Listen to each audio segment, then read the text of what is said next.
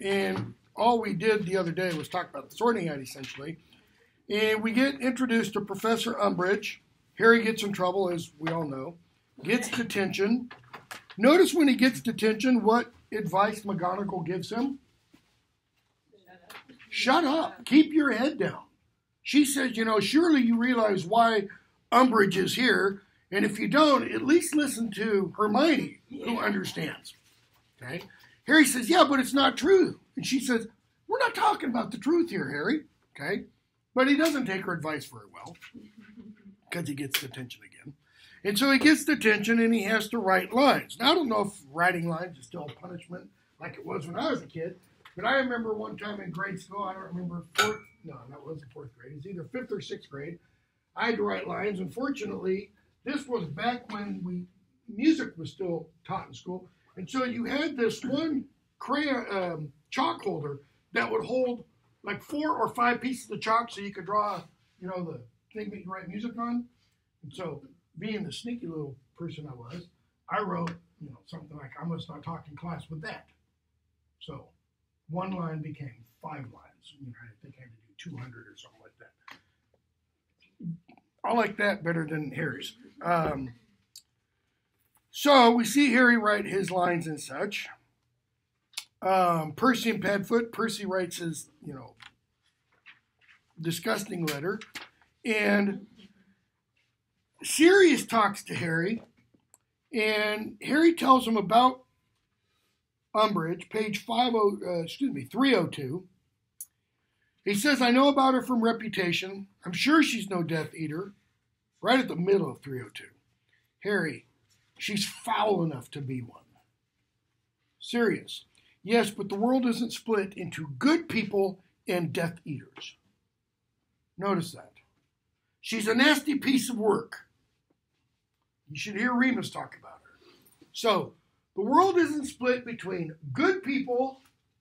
What's he mean, good people and Death Eaters? Okay.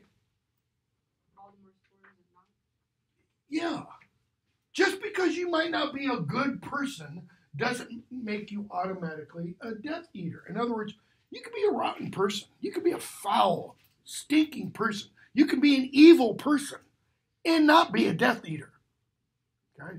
Doesn't mean only evil people. Doesn't mean all evil people are Death Eaters. Right.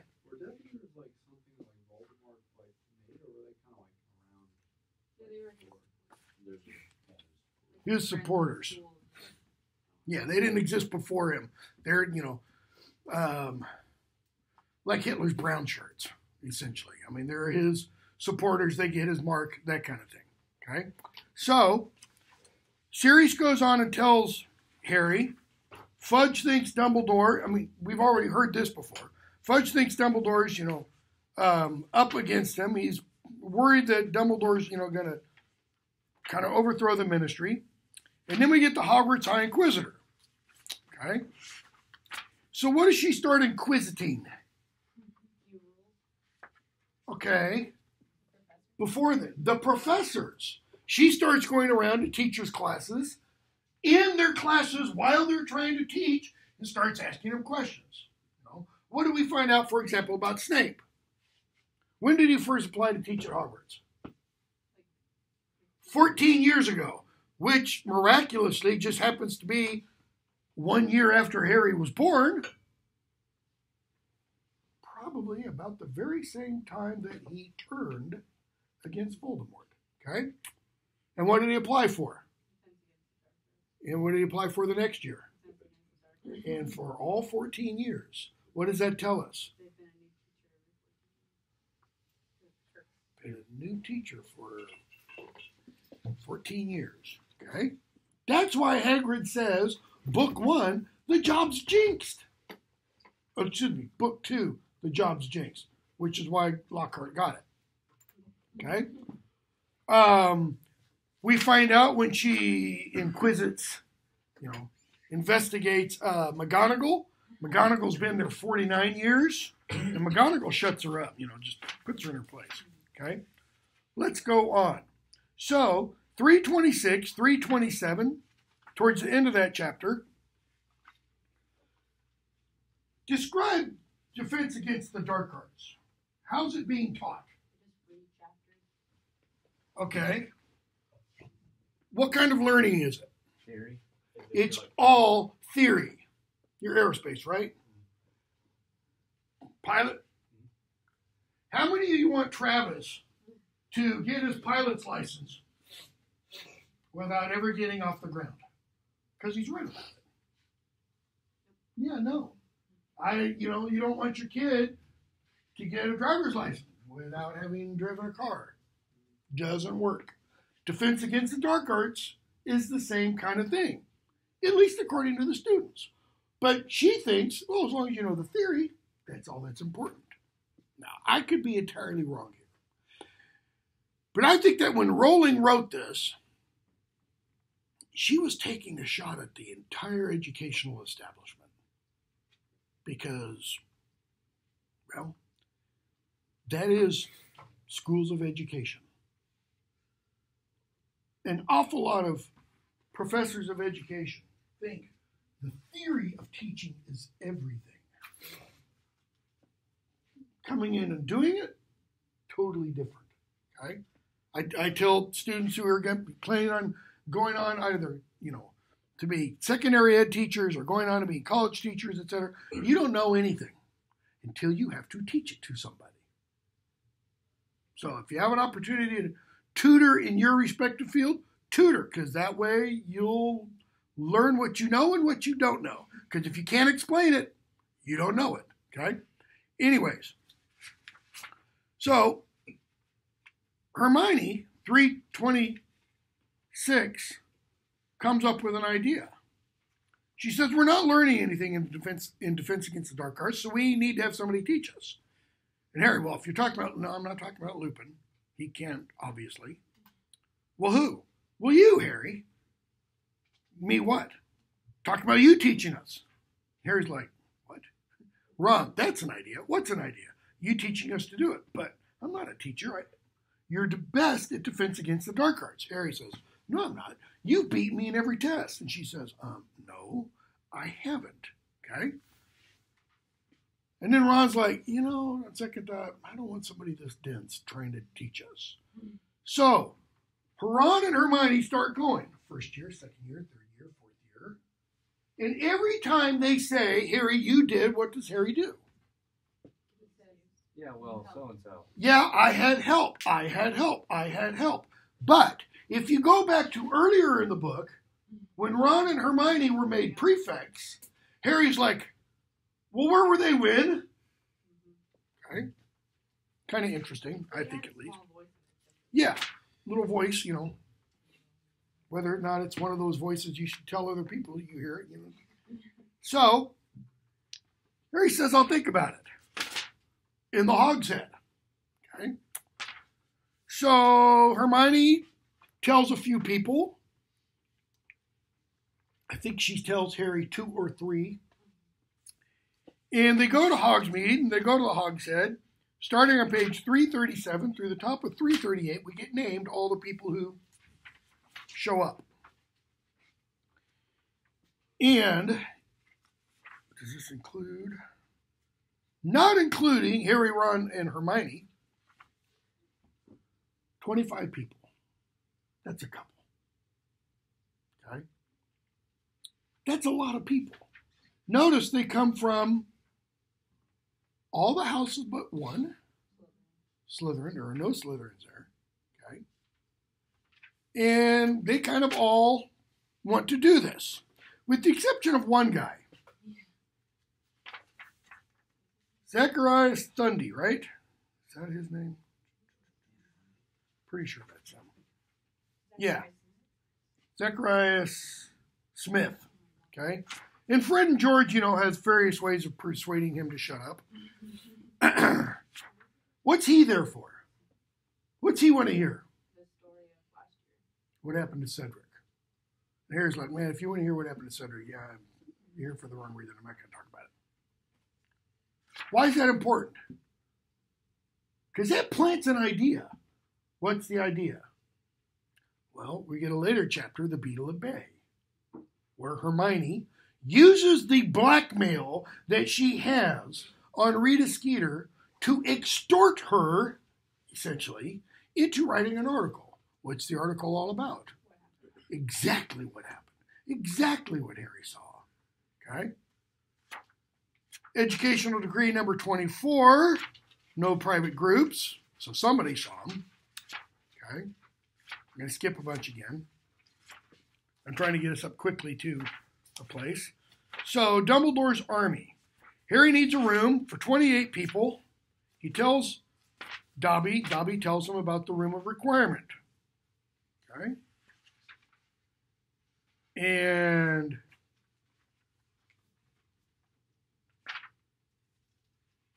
they have their first lesson. Do they have their first lesson there or not?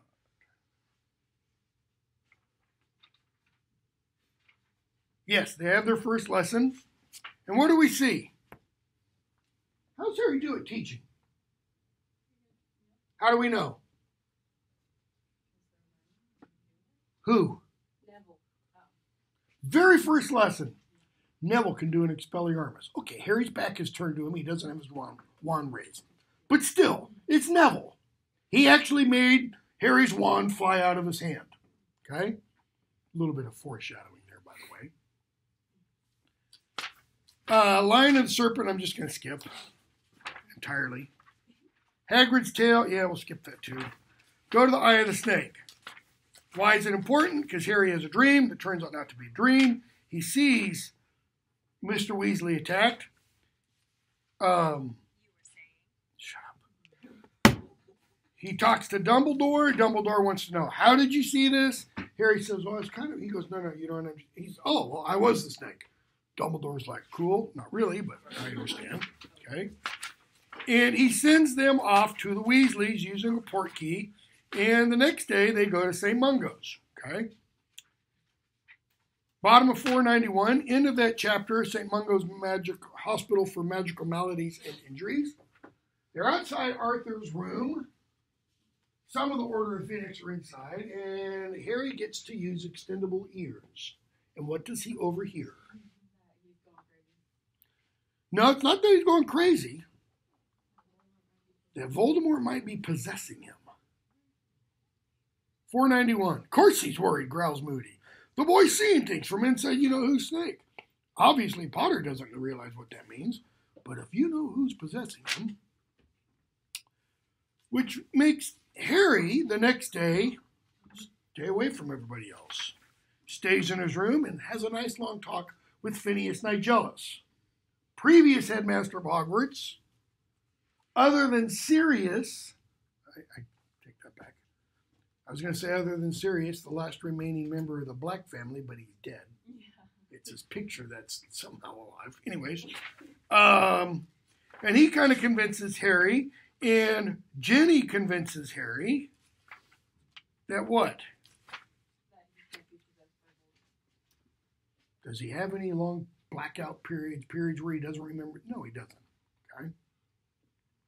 So, Christmas Day, they go back to St. Mungo's, and we get the chapter 23, Christmas on the Closed Ward. They run into Lockhart, and we see Broderick Bode. Plant is delivered to him, which they should immediately recognize. Why? Because Harry, Ron, and Hermione fell into one of these things that tried to kill them in the very first book. Now, okay, this is a baby one. Little one. Offshoot, if you want. Anyways, Ron sees Neville. Yeah, she did too. Bottom of 512. It's us, Neville, says Ron. Who have you been visiting? And we see Neville's grandmother. Friends of yours, Neville dear. Neville looks as though he'd rather be anywhere in the world. And she says, oh, I know who you are. And she points out Harry, and you two are Weasleys, clearly, and you must be Hermione. Neville talks about you. Neville's told me all about you, and she mentions Neville's parents. Ron, bottom of 513. Is that your dad down there, Dan Neville? You haven't told your friends about your parents? Neville shakes his head. Nothing to be ashamed of. Top of 514. You should be proud, Neville, proud. They didn't give their health and sanity so their only son would be ashamed of them. You should be proud that your parents are vegetables, Neville, essentially is what she's saying. He says, I'm not ashamed. You've got a funny way of showing it. My son and his wife, and she tells them what happened. Now, notice of the people there, one of them already knows. Well, two actually, three actually. She knows, Neville knows, Harry knows, because Dumbledore's told him. And what do we see? We see old Mrs. Longbottom, Alice Longbottom, comes shuffling down the hall. Okay? Again, very well, Alice dear, very well. Neville, take it, whatever it is. Neville had already stretched out his hand, into which his mother had dropped an already empty Drooble's blowing gum wrapper. Piece of paper like this. What day is it? It's Christmas. Neville's mother comes down from behind the curtains, shuffles down. Neville reaches his hand out. She puts it in his hand. What does his grandmother tell him to do with the piece of paper? Throw it away. It's trash. Okay. Neville says, thanks, Mom. Put that paper in, put that wrapper in the bin. She must have given you enough of them to paper your bedroom by now. That is, he has enough of these little slips of paper to wallpaper all the walls in his bedroom. That tells us a couple of things. One, most importantly, how often do they come visit? Very often. That's a lot. That's a lot. Of course, they've been doing this for how long? It was a year after Voldemort went away, so it's 13 years. Dumbledore told Harry that he believes Neville visits his parents during the holidays and over the summer. What are the holidays? Christmas break, spring break. And I think it's implied, visit means what? Daily. Over Christmas break, spring break, and the summer vacation period. Daily. Okay? But as they left, Harry notices Neville shoves the piece of paper in his pocket. Why? Why? It's Christmas. That's his Christmas present. So who has it better, Harry or Neville? Harry. Does Harry get Christmas presents from his parents? No, but he doesn't have to see that sight every time. True. But what does Neville still have with at least his mother? A connection? There is a connection. There is a connection. Harry doesn't have that. Okay? They all leave. Hermione, I never knew. Ron, nor did I. Ginny, nor did I. Harry, I did. Bellatrix Lestrange did that. Hermione, Bellatrix? The woman Creature's got a photo of in his den? You know, nice little creature who's just misunderstood. If you pet him and bathe him and give him a nice bath and give him a nice, bed and stuff and treat him nice and sing to him. Occlumency. So what is occlumency? And its corollary, legilimency or legilimency, however you want to pronounce it. You're all familiar with this part, but you're familiar with it not spelled that way. You're familiar with it spelled that way, usually with something like that on it. Okay? This means hidden. Occlumency is the mancy, the science of, the practice of the hidden. Okay, so what are you doing? You're hiding. Okay? Legilimency, and I've just not looked this one up in all the years I've been teaching this. Legilimency is what? It's the opposite. It's the going into somebody's mind. Okay? So, Snape's got to teach Harry occlumency. Why?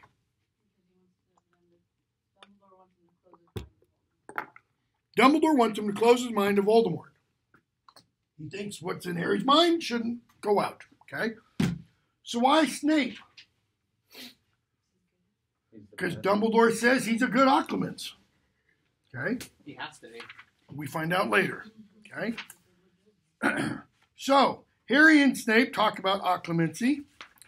And Snape tells him Dumbledore doesn't want you connecting with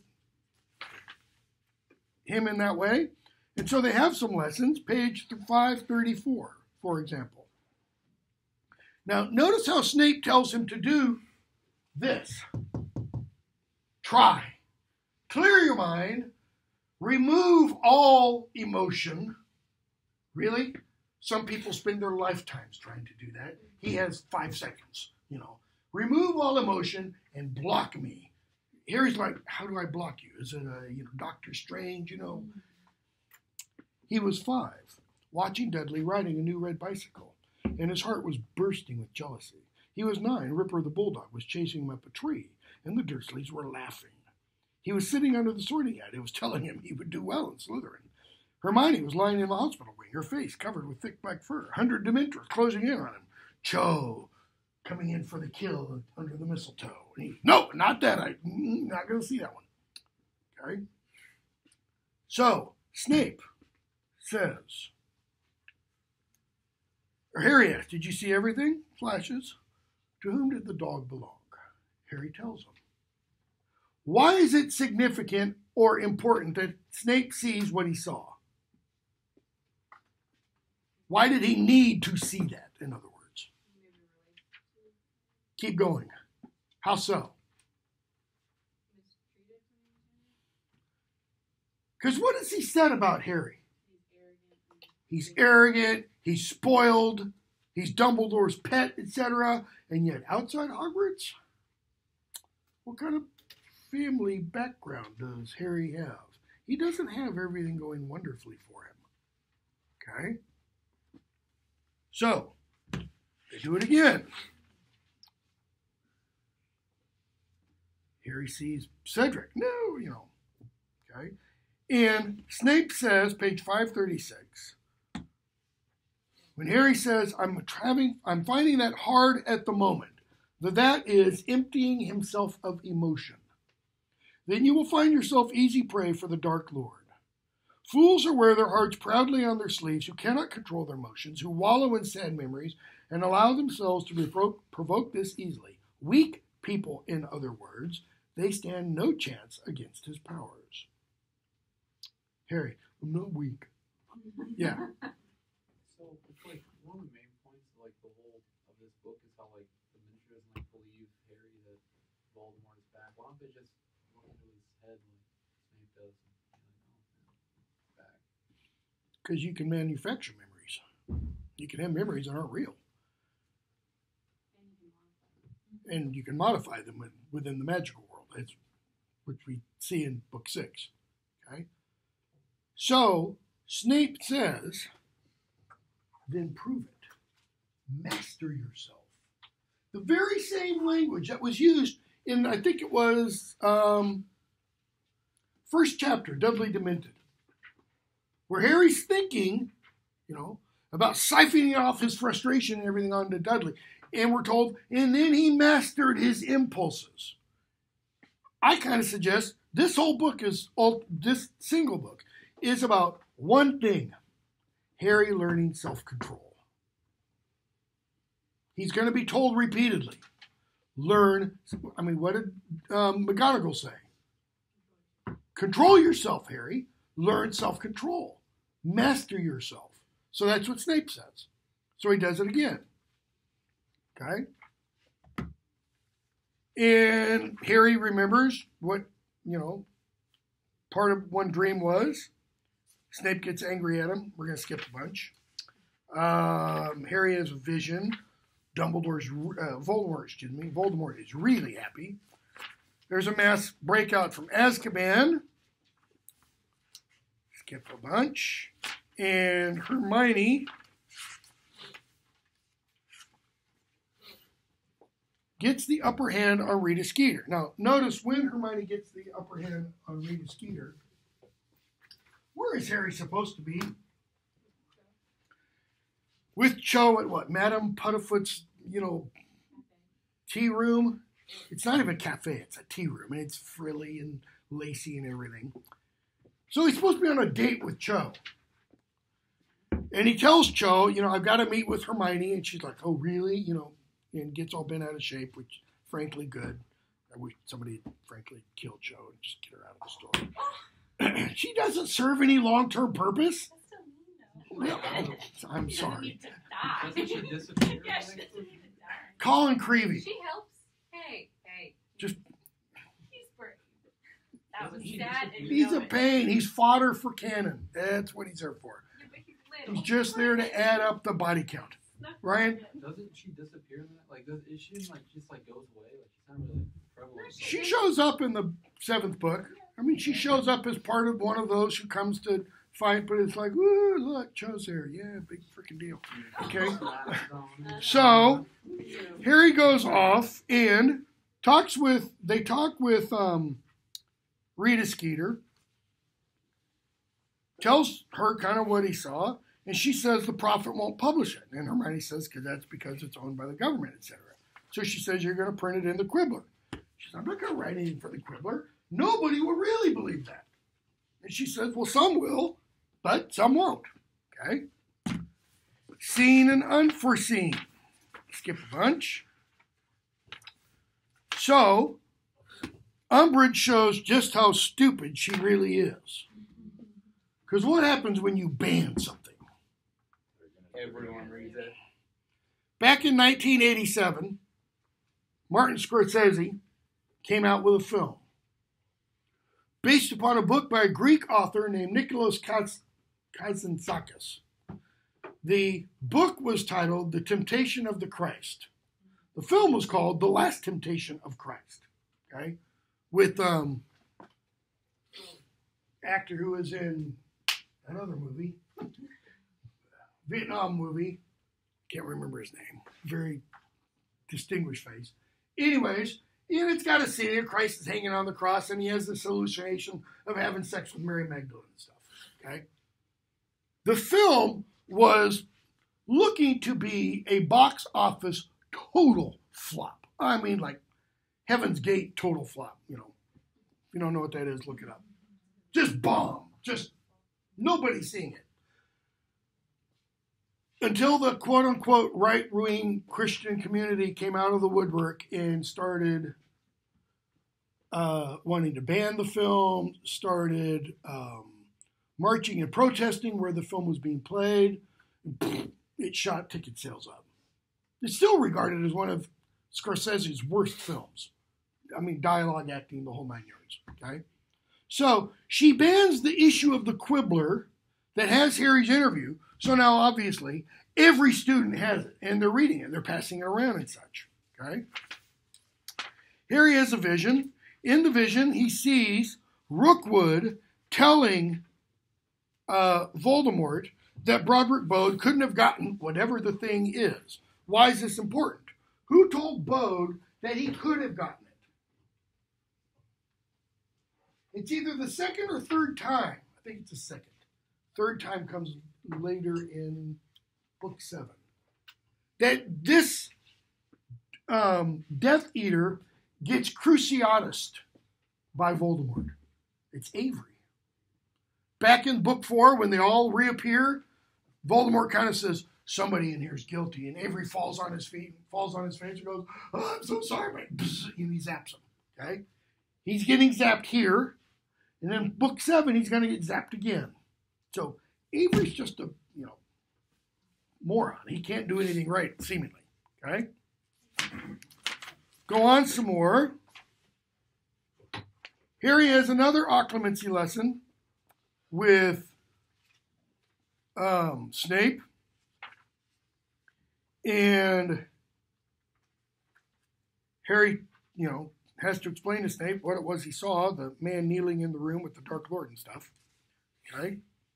And so Snape tries it again, page 591, and Harry raises his wand and says, Protego. And now Harry sees something. Top of 592. Suddenly, Harry's mind was teeming with memories that were not his. The hook-nosed man was shouting at a cowering woman, while a small, dark-haired boy cried in a corner. A greasy-haired teenager sat alone in a dark bedroom, pointing his wand at the ceiling, shooting down flies. A girl was laughing as a scrawny boy tried to mount a bucking broomstick. Okay. Snape says, wasn't bad. Harry doesn't speak. He felt to say anything might be dangerous. He had just broken into Snape's memories. He had seen scenes from Snape's childhood. It was unnerving to think that the crying little boy he'd watched his parents shouting was standing in front of him. Now, what's just happened to Harry and his understanding of Snape? Got humanized. Maybe there's a reason why he is the way he is. Okay, so they do it again. And Harry keeps going farther and farther into the, hall and stuff. We see Umbridge try to fire Trelawney. Dumbledore says she stays. He hires Firenze. Firenze tells Parvati and the girls, everything that Trelawney taught was nonsense. Okay, we skip a bit.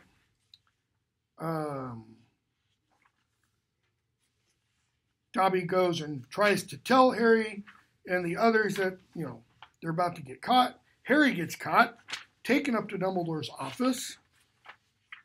And who's there? Who's there to essentially arrest Harry? Fudge. Fudge? Umbridge? Kingsley? Dawlish? Okay. McGonagall's there, but she's not there to arrest him.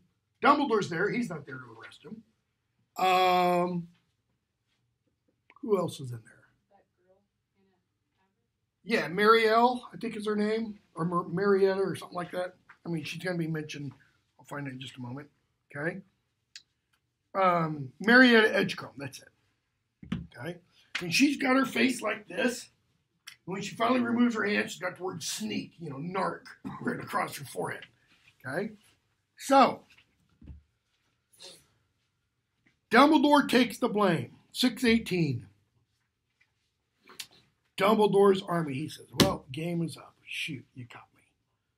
Would you like a written confession? And Fudge is, beyond himself. He can't believe he can barely even speak. Okay? Notice it's, go ahead. Sorry, Percy's there too. Yeah, Percy's there. It's Dumbledore's army. It's not Harry's army. Harry, you can't blame Harry. This was going to be the first meeting, so he kind of explains it all away. Okay. Bottom of 619. Fudge says, okay, well, now you'll be escorted back to the ministry. Well, you'll be formally charged and sent to Azkaban. Dumbledore. Thought we might hit that little snag. What snag? Dumbledore explains. It's just you seem to be laboring under the delusion that I'm going to, what is the phrase, come quietly? He says, no, I'm not going to Azkaban. I could break out, of course. Has anybody ever broken out before? Other than the mass breakout earlier in this book. Because that wasn't a mass breakout, right? Did Sirius break out? Yeah, he kind of walked out. Okay? It wasn't a breakout. Dumbledore saying, you don't have any security that could keep me. Okay? I mean, he's kind of showing his chops here. So, Dawlish is sitting over there, kind of, trigger fingers twitchy. Dumbledore says, don't be silly, Dawlish. I'm sure you're an excellent Auror. I seem to remember you achieved outstanding in all your newts. But if you attempt to bring me in by force, I will have to hurt you. So what is Dumbledore doing there? Threatening. Threatening, laying down the law. This is master to student. Yeah, I remember when you were taking your newts. That's what, 6th year? 7th year. 7th year. You were pretty good. But if you try anything, I'll knock you flat. He blinks. Okay. So, boom, light, etc. Dumbledore gets ready to go. And what does he tell Harry? You must study occlumency as hard as you can. Do you understand? Do everything Professor Snape tells you. Very next chapter. Snape's worst memory. Okay? So, Fred and George create a ruckus. And Harry sees in Snape's office. Let's see here.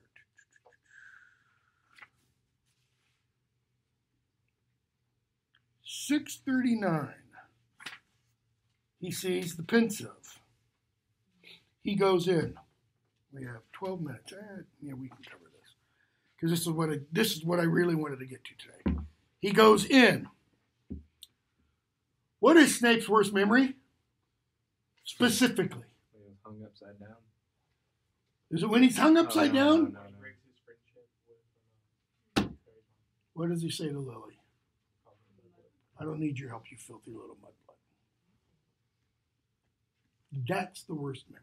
It's not being hung upside down. It's not being belittled. It's not being picked on. Okay? But we'll get to that. So, this is Snape's memory, right? So we're in the Great Hall. They're having their exams. Harry looks at people. There's his father. There's Sirius. There's Lupin. There's Pettigrew. There's Snape. This is Snape's memory. What should Snape's memory be seeing? Only the stuff that Snape sees. Okay? So, they all get up and leave. And where does Harry go?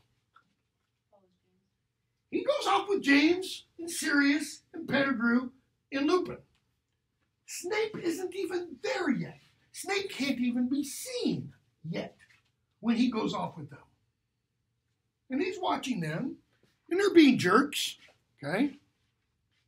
6:45. He's behind him though, Snape, because Harry says that if he got too far away from Snape, he didn't think he'd be able to see them anymore. Show me the exact line where it says that. Okay? Harry looked, 6:43. Here it is. 6:43. Harry looked anxiously behind him again. Snape remained close by, still buried in his examination questions. So Snape is close by, but he's like this. Right? But this was Snape's memory. And Harry was sure that if Snape chose to wander off in a different direction, once outside in the grounds, Harry, would not be able to follow James any further. But if Snape is buried in his exam, how can he hear everything that happens? How can he be aware of that and still be surprised by it? Because 6:45, right in the middle of the page, Sirius, I'm bored. Wish it was full moon. Meaning, Lupin. Lupin has to go through the excruciating pain of transforming into a werewolf. But hey, I can become a dog now, so that's cool. You might, says Lupin. Okay.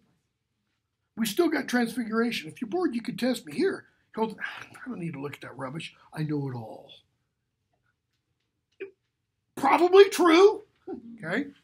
So, Sirius, James, this will liven you up, Patfoot. Look who it is. Sirius's head turned. He had become very still, like a dog that has scented a rabbit. Excellent. Snivelous. And there's Snape on his feet again, stowing the owl. So, this is Snape's memory. Snape doesn't hear. Sirius goes Snivelous and go the other direction. Or Snape doesn't pull out his wand and go, that's it, damn it, you're not going to call me Snivelous again, and come at him, both barrels blaring. It doesn't make sense in terms of how the memory is reported. But leave all that alone. So, what do we see James and Sirius do, but not Lupin and Pettigrew? They pick on him. They pick on him. They pick a fight. They start a fight. I'm not saying Snape is innocent here, because, I mean, he almost immediately, okay? But what starts it? Sirius is bored. Go back to the Quidditch match. Why do the Death Eaters have the poor Roberts family turning upside down in the air? For fun. James and Sirius pick on Snape. Why? For fun. Okay? Which is why when Harry comes out of the memory, okay, I mean, we see Lily come in. She tells them to stop. James says, you know, if you go out on a date with me, what a slimy person he is, okay? She says, never. And that's when Snape then says, you know, I don't need help from filthy little mudbloods like her. She blinks. Fine. James says, apologize, etc., etc. Snape says, so, enjoying yourself, Potter? Having fun? Amusing man, your father, wasn't he? Notice what Snape's doing when he says that. He's diverting Harry's attention from what? From Lily. He wants Harry to think his worst memory is what? What your father did to me, not what I said to her. Okay? You won't repeat this to me. Oh, and by the way, no more occlumency. Dumbledore said, study really, really hard. Practice with Snape. Do everything Snape says. And now Snape says, go stick your head in a hole. Okay? Career advice. What's Harry want to be? Duh. An Auror, of course, man. I mean, what else is he going to be? Work in Department of Ministry for eclectic parts or whatever? I mean, like Arthur Weasley? No. Who comes to his defense? Who says, I will be with you and I will do everything in my last breath to make sure you become one? Why? I exactly agree. I don't think it's as much because she thinks Harry would be such a good Auror, but if Umbridge is going to take the opposite position, McGonagall's going to, you know, chew her up, okay? So, Grop, we can skip. Owls. What's significant about the Owls chapter? I mean, Harry falls asleep again. Kind of a placement exam. Okay, what else? What is he asked to do? I heard you can do a corporeal Patronus. And there's Umbridge. And he goes, oh yeah. You know. Out of the fire. So, he has a nightmare. What's the nightmare? Voldemort's got Sirius. And what does Hermione have to break to Harry that nobody's ever said to him before? He has a hero complex. She doesn't call it a hero. Well, she does say at one point hero complex. She uses another phrase. A messiah complex, she says. You have to save people. Goes all the way back to the first book, right? Throws his hand up, stops Draco from going up to the blood unicorn blood-sucking thing that is Voldemort, etc. Okay? And then every other book, he saves people, etc., etc. Okay? Page 733. This isn't a criticism, Harry, but you do sort of, you know, you got a bit of a saving people thing. What is that supposed to mean? And she explains. Why is that significant? Because it's not a saving people thing. It's what? It's what he is. When Lucius Malfoy calls him Patronus Potter, that is the only true thing Lucius Malfoy ever says. That is what Harry is. Right? So, she says, come on, Harry. Think about this how? Rationally. Let's look at this. What time is it? We're told it's 5 o'clock in the afternoon. She says, come on. There's got to be a lot of people at the ministry. It's got to be full of people. Right? You really think Voldemort's got Sirius there? Because bear in mind, outside of Voldemort, who's the most wanted person in the wizarding world? It's Sirius. Okay?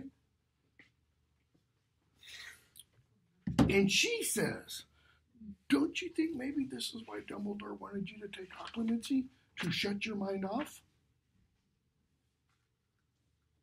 Voldemort knows you, Harry, 734. He took Ginny down into the Chamber of Secrets to lure you. It doesn't matter if they've taken McGonagall to St. Mungo's, right, because she got hit with spells, etc. There isn't any time left. Okay? I'm not having nightmares. I'm not just dreaming, blah, blah, blah. So she finally gets him to accept. Okay. We'll try it your way. What's the proof they're going to get? They're gonna go through the fire And do what? and see if Sirius is there.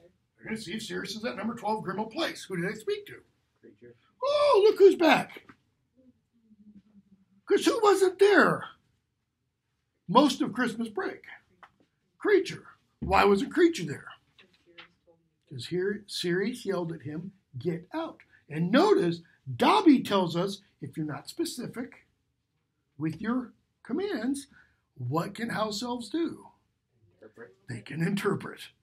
They can go, ooh, I can interpret this. Get out means leave the house. Go where I want. Does it mean he can betray them? No, he can't. Why? He's not the secret keeper. Okay? So, when we come back on Wednesday, we're going to pick up with page 764, the Department of Mysteries. Okay? And we'll finish this. We're going to be very quickly in Department of Mysteries because then we're going to get to the prophecy, which is going to take 45 minutes. It could take 45 hours, but we don't have that time.